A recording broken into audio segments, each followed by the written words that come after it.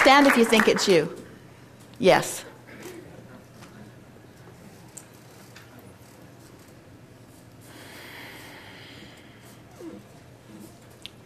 Okay.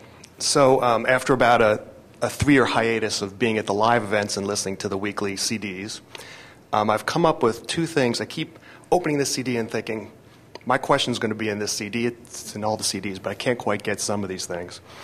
Well, actually, my first question has to do with the evolution of the questions that have been discussed. At first, there was a lot of, what about child molestation? What about the Holocaust? How this law of attraction doesn't work here or there? And that seems to have dropped away. You know why? We never give a satisfying answer.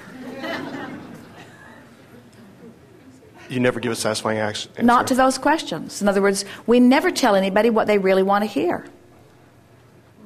In other words, we say you create your own reality. Right. Right. Period. And then they say, but what about bad things happening to other people? And we say, they create their own reality. Right. And then they say, but why would anybody create something they don't want to create? And we say, because they don't know what they're doing. Right. They're offering vibrations that they're not paying attention to. I think people eventually got that. I kind of promised I wouldn't ask this question, but I'm going to anyhow. Who did you promise? This is it. I've mentioned to people, and they said, oh, don't. But this is a quick one. Why do dogs risk getting bugs in their eyes, sticking their heads out of car windows?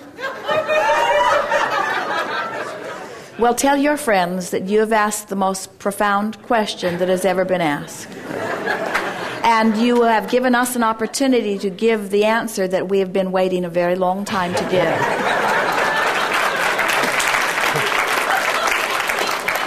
And that is because the contrast of the bugs in the eye is a small price to pay for the exhilaration of that ride.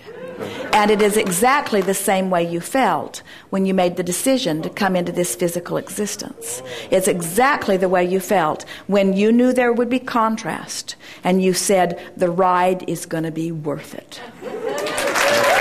Thank you.